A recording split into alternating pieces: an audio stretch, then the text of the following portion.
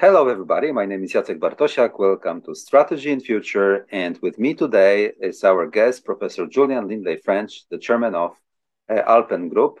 Hello, Julian. Hello, Jacek. Lovely to be back with you again, and hello from a very hot and humid Netherlands. It's all my pleasure. As our audience knows well, my guest today is a really prominent strategic thinker, and in the West, to put it broadly. And the questions that I'm going to ask today will pertain to the strategic picture that is upon us. The last time we talked, it was very well prior to the war that broke out in Ukraine, very well prior to almost open confrontation between US and China around this Nancy Pelosi visit, etc. And prior to energy crisis, food crisis, European crisis or political crisis in Europe, and so on and so forth, before the Kiev offensive, before the stopping Russians in Kiev, before Donbass, you name it. So the world has changed. So how would you, how would you start our conversation so that we could draw some picture where we are? Well, I've started by saying that I got it right. I remember talking about this, the likelihood of such crises, when we last spoke. So I'm not particularly surprised. What disappoints me, Jacek, is the failure of our leaders, the leaders of the democratic free Europe, to heed the warnings that people like me have been giving for 2 decades about the lack of strategic foresight, the lack of forward planning, the lack of building resilience into our societies, the lack of defense investment, the lack of security investment, which helped create the opportunity for Putin to carry out this appalling adventure against the people of Ukraine. Of course, it's amazing, politicians, the moment a crisis happens, it's not their fault. But make no mistake, this is a failure of the European political class, from London to Warsaw and beyond, to listen to warnings, to heed the dangers of over-reliance on autocracies, whether it's for energy or Chinese supply chains. And that, in a sense, the crisis is entirely self-engineered through that lack of foresight, through that lack of planning. I'm even thinking of writing a book called The Guilty Men and Women who helped create this crisis. But make no mistake, our leaders are culpable in this disaster. Culpable meaning guilty, yes? Guilty, yeah. Yeah. Mm-hmm. And, but speaking about the future, so what is your forecast? What do you think? Where will we be in a year's time? Well, in terms of Ukraine, I think we'll be in what I call a frozen war fleet. Ukrainians have done amazingly with the support they've got, some of it good, some of it not so good, from European states and the United States and Canada. But they're not strong enough to defeat the Russians in the field decisively. The Russians are incompetent and brutal and all the things that the Russians are. But they're there, as Russia tends to be. So I fear that unless we in the West, particularly in Europe, commit ourselves to rearming the Ukrainians over the winter pause, there will be a winter pause because of the weather, the mud in eastern Ukraine. Come the spring, the Russians will try again, and they will continue this grinding warfare. Certainly, Ukraine is not strong enough, in my mind, with great regret, to seize the lands back which were lost post February 24th, let alone Crimea. This is, and I fear what will happen, not next year, but in time, will be a quiet de facto recognition of Russia's gains by certain European countries. And then over time, a kind of de jure recognition of Russia's illegal gains. And that's what I fear. And the only thing that can stop that, the only thing that can force the Russians to negotiate seriously over the future of Ukraine, to cede back the land that they've taken illegally, and to pay reparations to the Ukrainian people, is if Western Europe, in particular, grows a backbone and collectively forces the Russians to the negotiating table. But I don't see that backbone. I don't see that backbone amongst Western European leaders. This is a Western European problem. I don't see publics, when faced with soaring energy costs, soaring food prices, threats to their communication systems, being particularly robust or resilient enough to want to maintain that kind of fight. It saddens me greatly, but to paraphrase Neville Chamberlain, for many in Western Europe, Ukraine is a large country far away, about which they know and care little, particularly Eastern Ukraine. Whilst our friends and fellow Europeans in Central and Eastern Europe fully understand the reality and the threat and the danger of what is going on in Ukraine, from a personal perspective, I'm afraid many in Western Europe do not. And the Americans are not the problem of Europe or European security and defense. The Central and Eastern Europeans are not the problem. The problem is squarely in Western Europe. A failure of leadership, particularly amongst the British, the French, and the Germans, who seem to want to spend more time scoring points off each other over Brexit than confronting the geopolitical realities that Europeans can only confront together in the coming decades, given the nature of change in the world. Yeah, tell us more about how you see this change, this change in the world and the nature of it, so that we understand what is the superstructure that is creating this tension, because that's what I understood from your words. Great question, Jacek. What are we fighting for? What we're fighting for is a rules-based international order. That's what the European Union is meant to be about. That's the whole history of Europe post-World War II, Cold War, post-Cold War, has been to establish an international rules-based order, not just in Europe, but with democratic partners the world over, all over the world. Now, what we're being challenged with right now is a classical, cynical worldview of China and its surrogate pygmy Russia. To go back to a realpolitik, dog-eat-dog, power speaks world, in which, to paraphrase Thucydides, or Thucydides as people know him, the powerful do what they want and the weak do what they're told. Now that's what's at stake in Ukraine. That is the principle that we are fighting for in Ukraine. Do we want to go back to that world, the world that gave us the Nazis, the world that gave us the First World War, in which the insane ambitions of one or two men can lead to the deaths of millions? Because that is what realpolitik leads to. I'm concerned that what we're witnessing is a form of appeasement. And that appeasement must be stopped. The autocracies only understand strength. And it is vital that we Europeans rediscover collectively that strength isn't simply treaties. There's no point turning up to a gunfight with lawyers, as the EU seems to want to do. You turn up to a gunfight with guns. Not too many, but enough to deter your enemy, to deter the likes of Putin and Xi.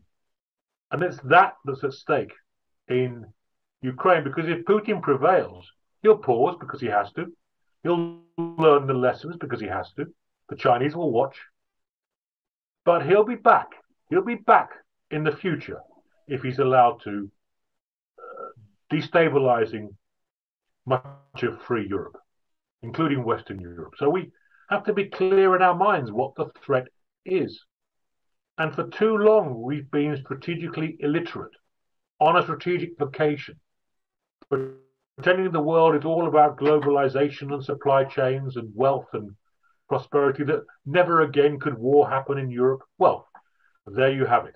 And people like me, who've been warning of this for decades, who were told how wrong we were, I take no satisfaction from being correct.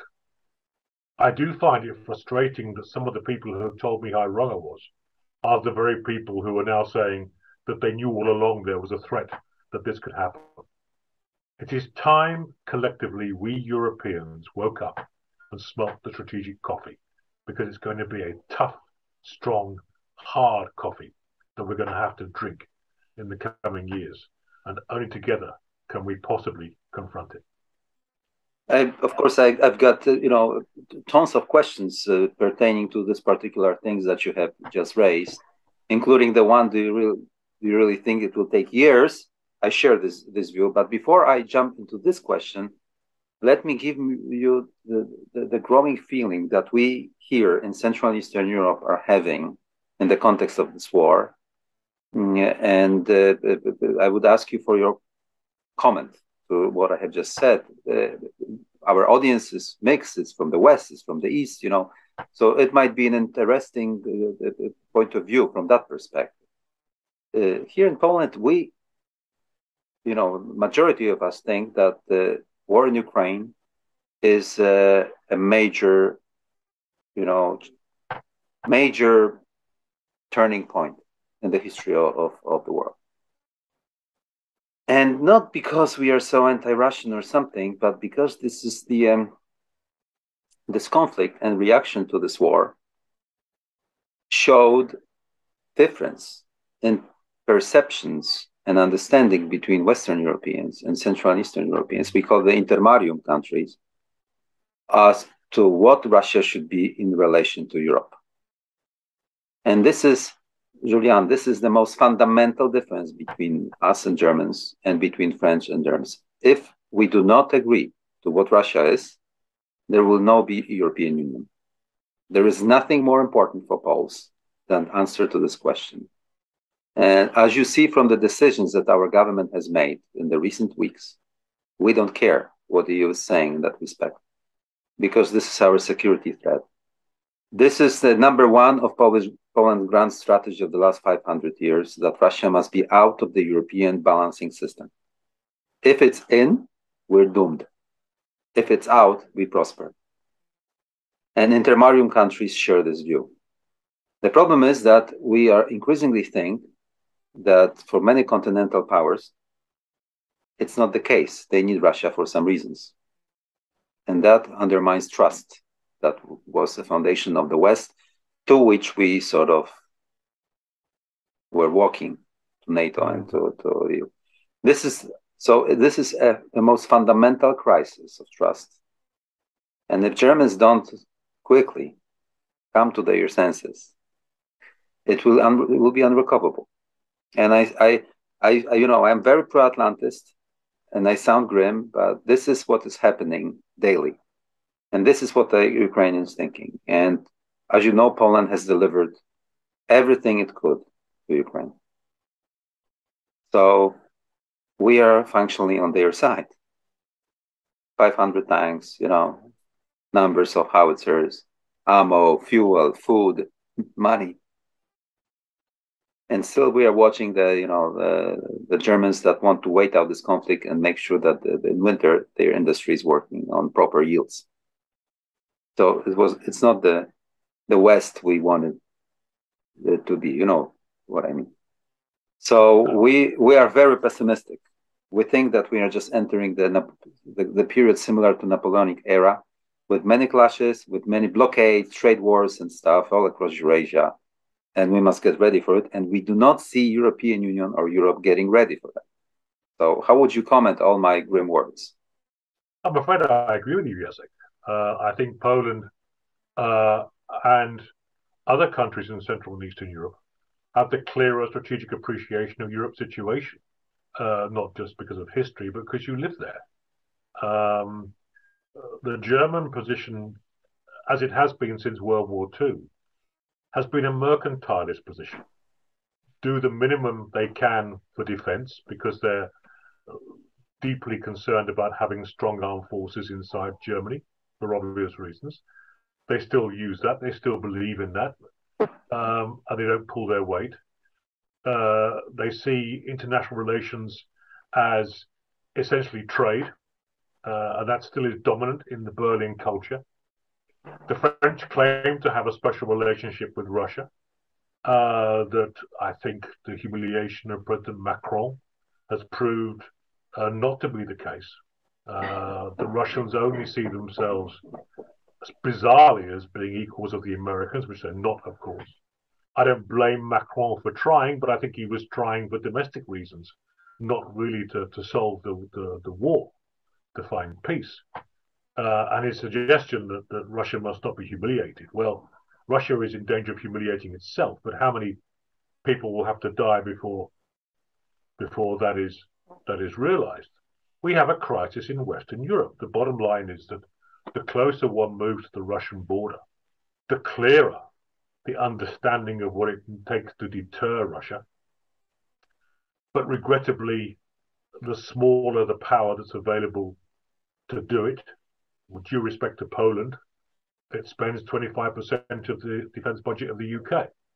The further you move away from the Russian border, the greater the power that could be brought to bear against Russia, to deter Russia, but the less the willingness to do it. That is the essential paradox of Europe in the 21st century facing an autocracy.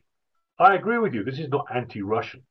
And I agree with you that this Russia can no way be part of the European security family, because the price it demands to be part of that family is effectively a veto over our security and defense. Exactly. I call it a majority shareholding Correct. package.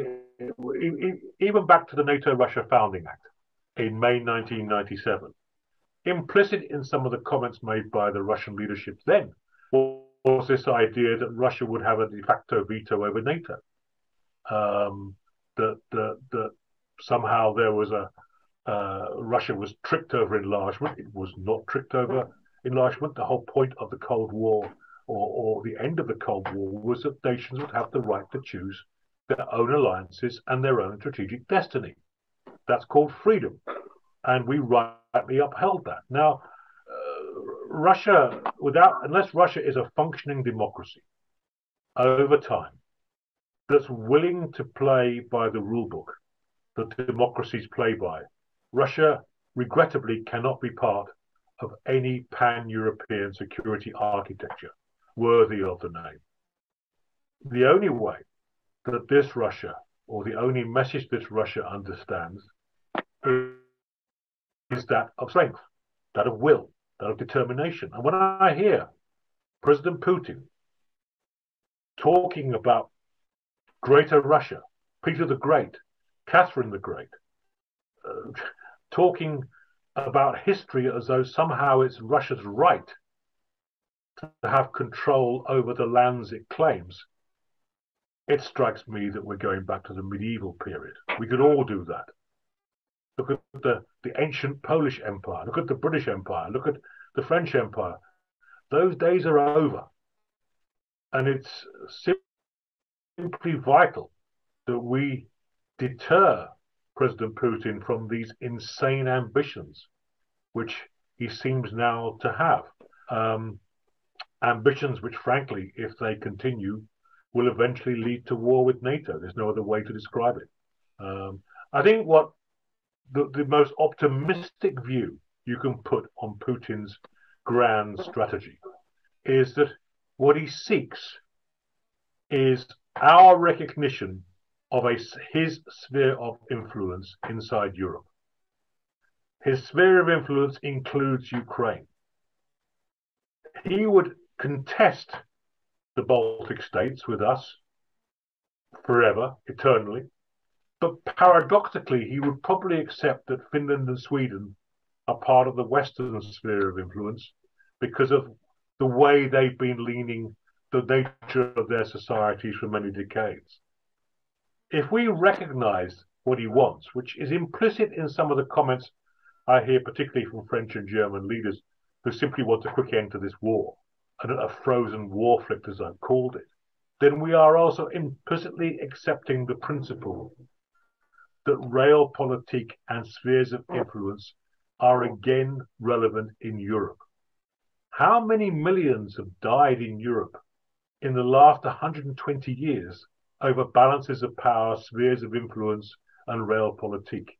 We had meant to put an end to all this. How many Poles have suffered because of this big power policy? Millions.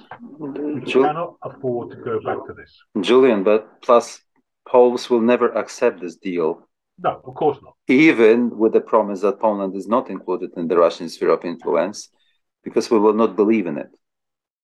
It will be only a correlation of power, of Russian power, where its zone of influence ends.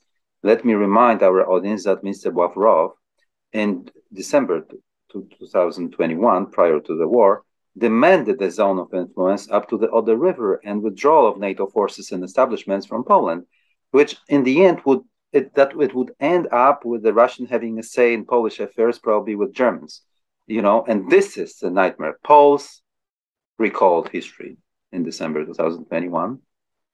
And that's why we, launched this major military modernization program. We are not waiting for others to join.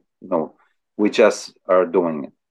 And no more Molotov-Ribbentrop pacts with their clause.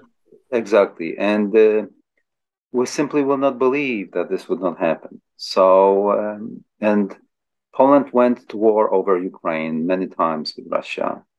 I'm telling you that if the Russians didn't have nuclear weapons today, I don't know what would be on the ground in Ukraine in that respect.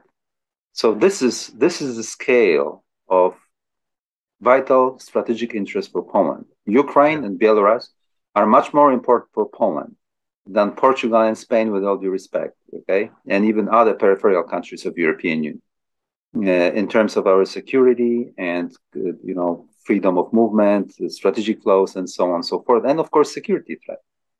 And there is no joke about it. We have had 19 wars with Russia over that. So things have changed in Warsaw, starting with February, launching the war. My question would be, Julian, how to make it happen that the European became consolidated again and confront the Russians? So the call that you find increasingly important. How to bridge those gaps? How to make this happen? Given, of course, the breaking social contract, gas prices, fuel, everything that is completely, internally contradictory to galvanize such support for, an anti-Russian stance or confronting Russia. How would you do it? Well, I would go back to one word: leadership. Mm-hmm. But before I expand on that, Jacek, I live in a Dutch village that was liberated by General Masek and the Polish division in 1944. Poland has earned its freedom. It has, for too long, been subject to the machinations of other great powers. And Poland has earned, and should be, to my mind, Poland should be the conscience of all freedom-loving Europeans. Because what Poland went through, particularly between 1939 and 1989, is an inspiration for those of us who believe in freedom. But too few Europeans understand the story of Poland's struggle, and that is part of the problem. When I say leadership, and this will sound difficult for some Poles, that leadership must necessarily come from Britain, France, and Germany. And let me explain why. Britain, France, and Germany are 65% together plus of all defence investment in Europe. The British alone are over 25%. They are over 80% of all defence research and technology in Europe. Unless these three powers, and they are powers still, they still have economies that are in the top 6 or 7 in the world, they still have leading militaries. Unless these three can agree on a strategy of confronting Russia, of telling their publics that there's going to be pain to confront Russia, but it's necessary, then I'm afraid we're going to go on with this ridiculous charade post-Brexit, where it seems at times more important for Berlin, Paris, and London to be fighting each other over some bizarre aspect of free movement or trade or Northern Ireland protocols or whatever, than actually actively confronting the great geopolitical challenge of the European age, which you rightly described. Now, this is particularly important because the Americans can no longer be relied upon to always be in European strength. The rise of China, the challenge to Taiwan, which we saw during the Pelosi visit, means that the enforced center of gravity of American grand strategy in the 21st century will be the Indo-Pacific. And frankly, NATO won't survive unless the major Europeans, and I include Poland and Italy and Spain and others in that, with the British, the French and the Germans, step up together to make NATO work and help the Americans maintain the contract to Europeans so that if they're busy in the Indo-Pacific, we Europeans can act as high-end first responders to a Russian-generated emergency. Now, that can only come initially from Britain, France, and Germany having a strategic compact, agreeing that they're going to put aside their difficulties over Brexit and take a bigger picture view and work collectively to make the alliance function in a way that deterrence is again credible. I've never known relations between London and Paris so bad as they are now. I've never known the anger in London so great at the efforts by Berlin to use the European Commission to damage Britain. This is a strategic sideshow, given the threats that we all face. And we need to get over it and move on. I didn't agree with Brexit, but the people voted. It's called democracy. Hey ho, get over it. Let's make it work. Because that is the reality of democracy. So we now accept the judgment of the British people and we move on. We make it work. But frankly, in Paris, Berlin, and London right now, I see no real will to do that.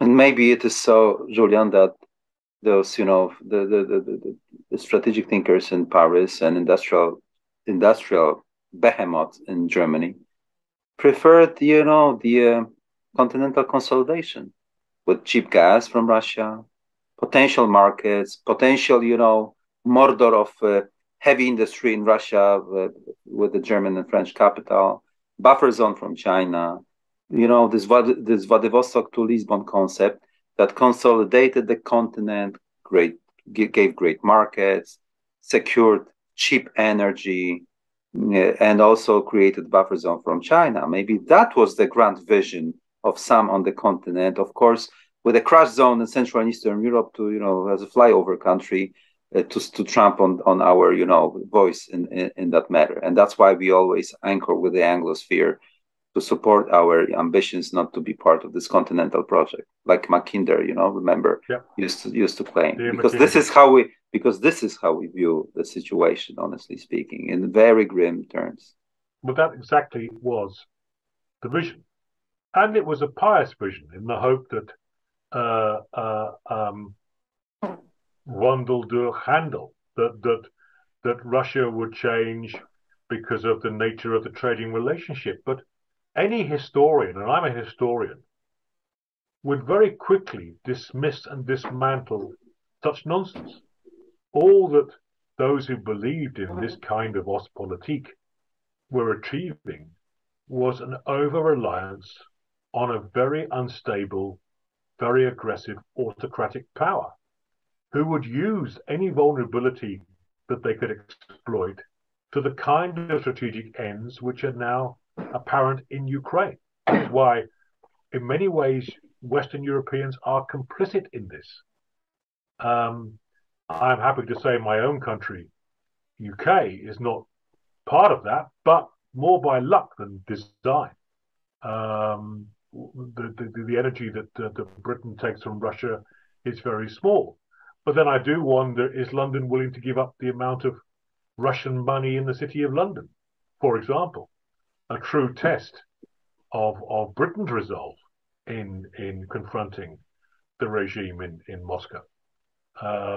Is the, as it were, expulsion of Roman Abramovich from Chelsea Football Club an indicator of British determination?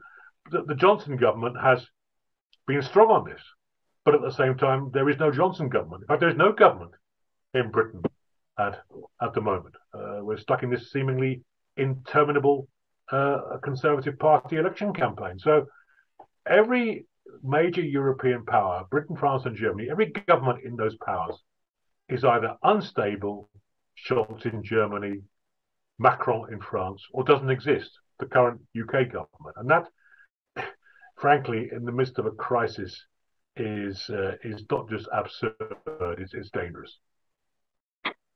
Yeah, that's very sobering what you're saying. Especially come this winter and come this autumn that is upon us. Come November in particular, when it gets cold, then we are going to see the consequences of a failed policy over 20 years. And it's not just continental Europeans who are to blame for this.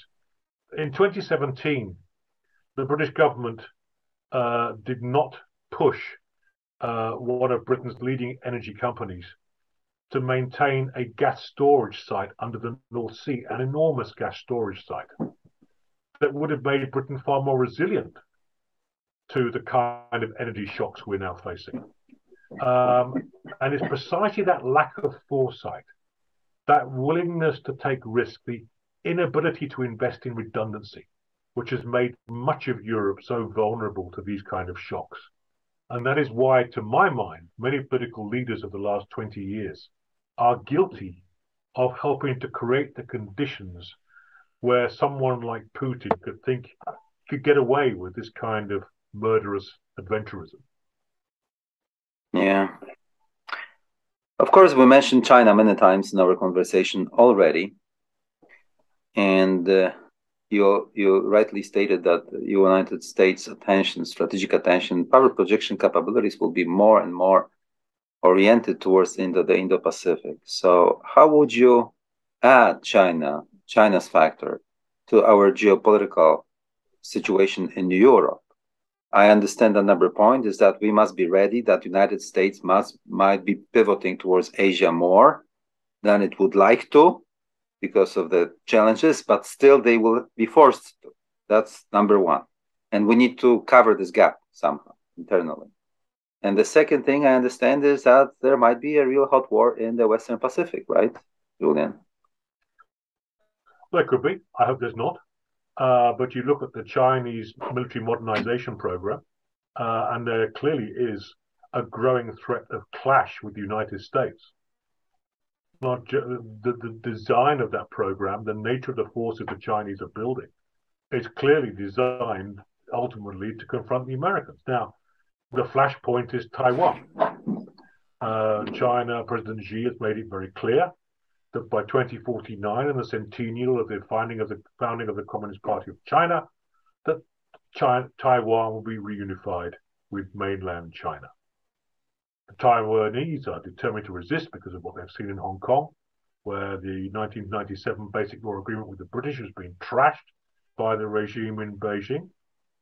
The way the Chinese see Europe is basically how to use the Russians as useful idiots to further complicate the life of Americans, to weaken the Americans by forcing the Americans to stretch their forces thinly worldwide to offset European weakness, so that they can have the best chance in a major emergency of securing Taiwan. Now, people talk about a Chinese invasion of Taiwan. Well, frankly, it would make D-Day look like a relatively minor operation. It's 140 kilometers or so wide, the Taiwan Strait. It would take a massive maritime amphibious air force to land securely on Taiwanese defended beaches, which the Taiwanese would fight very strongly for. The Chinese have no experience of blue water maritime amphibious operations, unlike the Americans or the British, who've had decades, if not centuries, of experience of these kind of operations. So the weakness of China is that for all the ships they're building, all the aircraft they're building, the weapon systems they're building, actually launching such an operation as D-Day would be difficult enough. To launch an operation that would be 4 times as big as D-Day would probably be impossible. Remember, it took the Allies 4 attempts to get the D-Day thing right. They landed in Italy, Anzio, Salerno, in North Africa, and each time they were learning how to do these kind of operations, which are very complicated combined joint operations. So the Chinese are going to find it very difficult to take Taiwan. But the wider picture is that China ultimately will see itself as the dominant power in the Indo-Pacific. And at some point, that will require contest with the United States. I hope that there'll be a peaceful solution. China is not Russia. In spite of Xi's preeminence in Beijing, the Chinese leadership is far more collective than Putin in Moscow. The Chinese also understand that they are a developing country. Their primary aim is to maintain the growth of the economy so that they can uplift the people of China.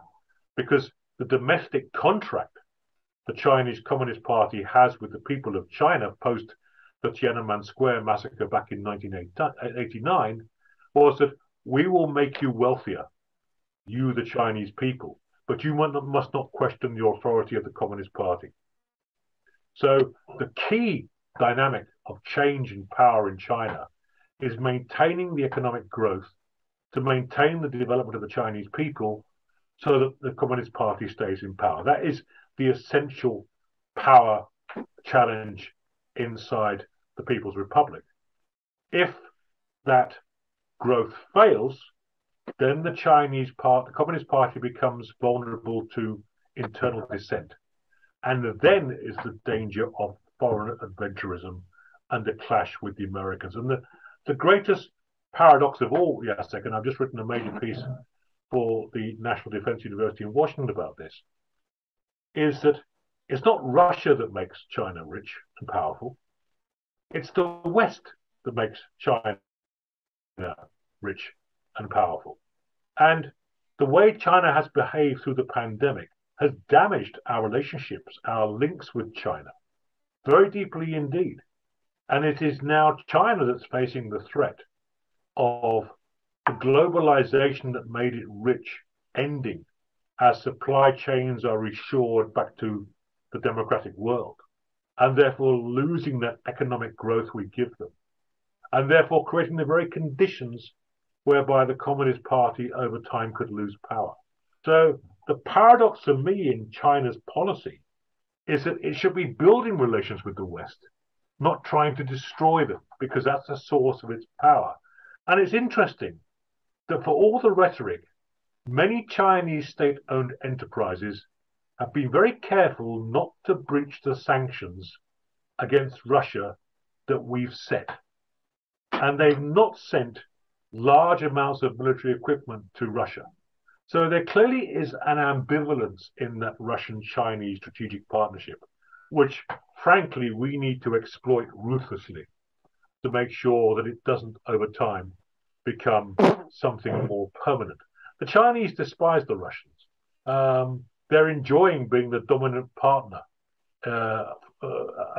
remembering history when Russia tried to impose its own dominance on the Chinese. So it's not a clear-cut relationship as some would have it, the Russo-Chinese relationship. And I do think that we need to exploit that vulnerability. Yes, I agree. What I fear in terms of behavior towards China is that I don't believe that the United States at the moment has a really crystal clear strategic vision how to operationally address this issue. For example, I understand from what you're saying that Americans are too thin to face two-front war in Eurasia, so they would like to make it in a sequence or at least avoid any war at all. But for example, I wonder whether this pushing now China to the limits by visiting Taiwan is not making Xi Jinping think that he is, the rat in the hole, next to the hole, next to the wall, and sooner or later the Americans will go after the Chinese. So we'd better, make the Russians survive by, giving them spare parts, lend lease of the kind. It's the Chinese are the main manufacturer of the world today, not the United States. So they can, help them with sanctions. So far, it is true that they have avoided this crisis because they wanted the globalized system to operate further for their own benefit. But what happens? What happens if this calculus has changed in Beijing because of the pressure? And then we have the Eurasian continent consolidated under the autocratic power against the Rimland countries, including Poland as at the forefront, actually, and American power coming from far away. That would be completely game changer if the Chinese decide. Remember what happened when I often talk to people when actually United States joined the Second World War. I think it was not after Pearl Harbor. I think it was after this, the seizure of Paris by Germans. And Roosevelt made the decision to help the British, survive the war.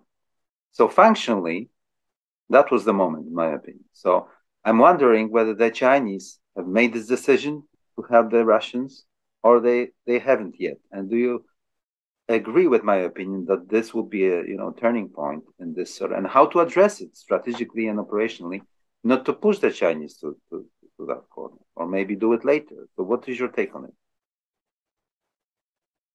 Yeah, I mean, first of all, I'd say that I think the turning point for the Americans was August 1941 with the Atlantic Charter, but the key day when the Americans decided that they really were going to support the British by the Royal Air Force, including 3 Polish squadrons.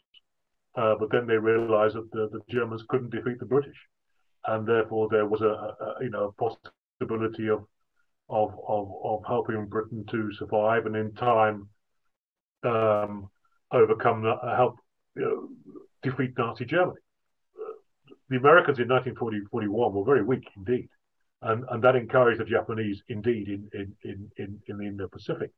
The point about, in a sense, Jacek, you answered your own question, because if Russia is a basket case economically, socially, it's weak. Mm-hmm. China finds it very hard to build partnerships beyond warrior diplomacy, debt diplomacy. China is a very long way from the kind of globalized generated power that would enable it to realize your Mackinder-esque vision without huge risk and likely defeat against the likes of Japan, possibly even India, America, the West, all the democracies, because it simply isn't powerful enough. And we exaggerate Chinese power at times. We, in the same way, exaggerate our weakness. But the solution is staring us in the face for that not to be even thought as a possibility, which is Europe to get its act together, which is Europe, which has something like, I can't give you the actual figures, but 5 of the top 10 economies in the world to start organizing their power appropriately and collectively to make it so impossible for the likes of Putin to prevail that the kind of strategy that you lay out is simply, the risk is simply too great to bother with. That it's simply much more useful to accommodate the West will always be strong for China. And it will. If you look at the facts on paper, economy size, trade size, China, unless we are willfully weak.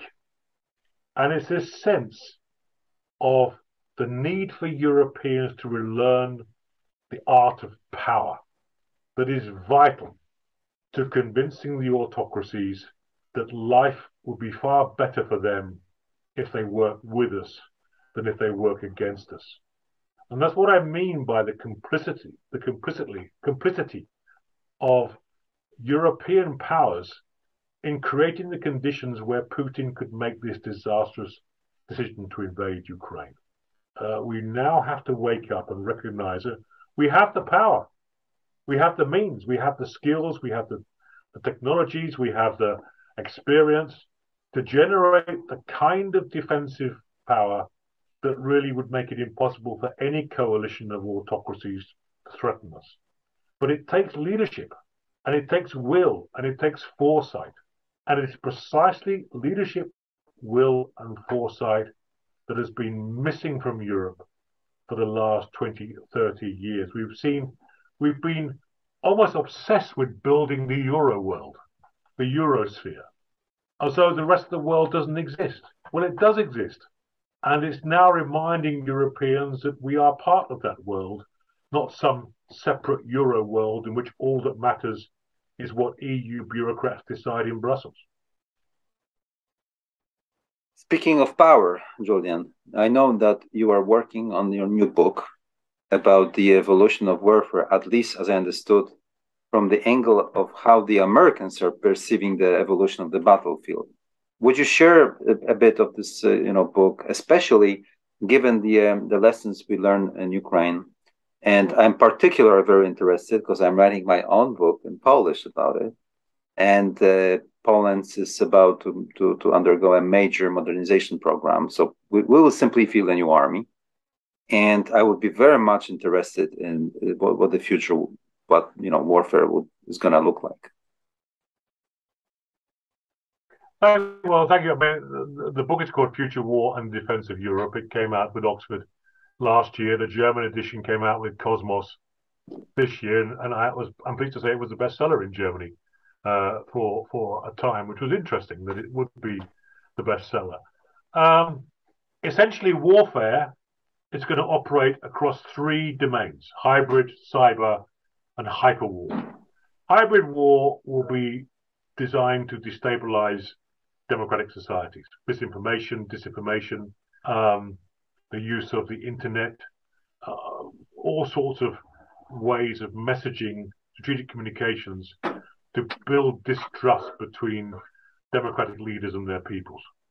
Cyber war is what it says. Cyber war would be offensive and defensive use of cyber technologies to destroy the capacity of critical infrastructures to function, be they civilian or military. And hyperwar is the interesting area, which is what the Future War and Defense Conference, which I'm leading, as you know, in Wilton Park in October, will address for much of it, which is where artificial intelligence, machine learning, hypersonic technologies, quantum computing, nanotechnologies all come together in the battle space to create a situation where warfare becomes so fast, both the offensive and the defensive, that it's difficult to know where the human fits into the command chain. That's beyond 2050, but that's where we're headed. Mm-hmm. I fear what I call the digital decapitation of NATO, a kind of dreadnought moment. Back in 1906, the British launched a new battleship called HMS Dreadnought. She was the first turbine-driven, fully armoured, all-big gun warship. She was faster, stronger, and more powerful than any ship on the planet. At a stroke, the British had made every other navy in the world obsolete. Trouble was, it also made their own navy obsolete, which meant that they had to embark on a huge building program to rebuild the Royal Navy in time for World War I, which successfully they did. What worries me is that we're going to get a kind of dreadnought moment where artificial intelligence in particular, swarms of drones, machine learning, quantum computing, and we're just on the verge of what quantum computing can do, will make machines intelligent in the sense they can probe defenses. They can communicate with each other over where the weaknesses are. They can exploit those weaknesses autonomously from human command chains. Now, we in democracies have ethics. It's the essence of liberal democracy. And we will always want to ensure that there's a human hand over those technologies, controlling those technologies. But what are the autocracies? History suggests they don't have ethics. What if a Hitler had artificially intelligent weapon systems that could destroy Britain, for example, in 1944-45, as a wonder weapon? He would almost certainly have used it, as he would have used nuclear weapons. So these are this is where future war is going. And what I'm trying to do with colleagues like General Ben Hodges, General John Allen, and others in the Artham Group is to get policymakers in all our capitals, London, Paris, Warsaw, Berlin, Washington, wherever, to look outside of the force planning box. And don't just say, we're going to have a bigger, better army in 2030 than the one we had in 2010. Because having a bigger, better army that's effectively an analog force in a digital environment would be like having a bow and arrow in a cruise missile fight. What matters are the choices we make now about the European future force. And that European future force must be digital.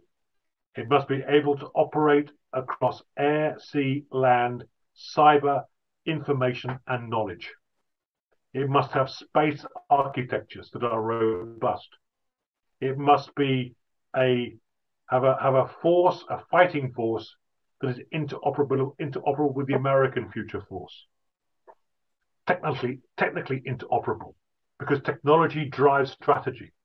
But these choices have to be made now, because the technologies that are involved will require 10, 15, 20 years to develop. So it's vital, Jacek, that we have the vision now of what that future force is going to look like. Because if we get that decision right, we can deter the autocracies. When they understand that with our resources, our technologies, that we've got it, we understand the nature of future war, we will not be reacting to them. We'll be forcing them to react to us. And that is the greatest thing one can do to ensure credible deterrence in the 21st century. Force your autocratic adversary to react to your choice. Do not, as democracies, be forced to react to their choices. And now is the time that we need to make such judgments. Mm.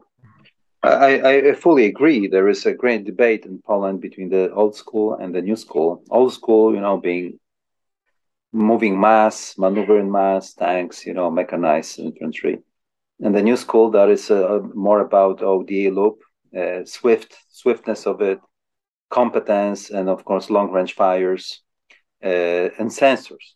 A lot of sensors, and making a fusion of sensors and effectors as creating a deep battle. And we think that this might offset the numbers that the enemy can put to the field, because if you have the information dominance, then the numbers still matter, but not that much as of the last 200 years then. Since the French Revolution, where the masses were the most important factor on the battlefield. So, right, we are in the midst of a major debate how to push the Polish military reform, whether we want to have this force of the future or we want to more. In a sense, if I may interject, and apologies for doing so, you need both. But look at the Ukraine war. There are many lessons from the Ukraine war. But one of them is that every time the Russians have tried to mass force or even concentrate command, they've been destroyed. They've been destroyed by long-range fires. Yeah. The most vulnerable time for any force is prior to its attack, when it's concentrating mass. Now, what we're going to have to achieve in the battlefield is a kind of a distributed mass, where mass is spread out across a very large area but comes together very quickly in a whole range of forms. Because what you're generating is effects on the enemy. Yeah. And effects on the enemy will be across the entire spectrum of force, be it from information force, cyber coercion, to kinetic attack. Yeah.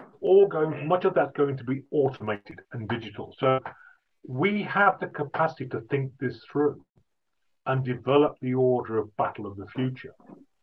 But I just hope, and Poland's so important to the deterrence, the land deterrence in particular of Europe. And by the way, so is Germany to the land deterrence of Europe. But the choices you make now, which will give a signal to so many other allies, the choices you make in this review will signal to allies the direction of travel for many of them and the choices they make. As you strike that balance between metallic mass and digital effect, because that's going to be the transitional force towards 40, which we will need to maintain credible deterrence. It'll also need to include things like improved military mobility, more secure military mobility, even things like legal military mobility, so we can cross borders very rapidly in a pre-war emergency. The devil is in the detail of military modernization. It's not just about big formations and fancy bits of kit and equipment. It's about the detail of how you get your force, the right force, in the right place at the right time to prevent a disaster, or if needs be, defeat those trying to create a disaster. That's it. And what do we do to achieve that? That is our challenge, and certainly the one that the book discusses and to which people like you and I are working towards at the conference in October. Yeah, thank you. Thank you, Julian. That was really interesting in terms of the evolution of the warfare, and very futuristic it might sound, but still, of setting the technology that are right now emerging. So I promise the audience to have a chance to talk to you again about this, maybe only about this particular subject. If you don't mind, Of course not. Always a pleasure, Jacek. Sure. So thank you very much. Our guest today was Professor Julian Lindley-French, the chairman of the Alpen Group. We discussed Russia, China, US, Europe, the future of the battlefield, everything that is in debate now. And looking forward to speaking to you soon again. Thank you, Julian. Thanks, Jacek. Great pleasure. Take care. Bye-bye.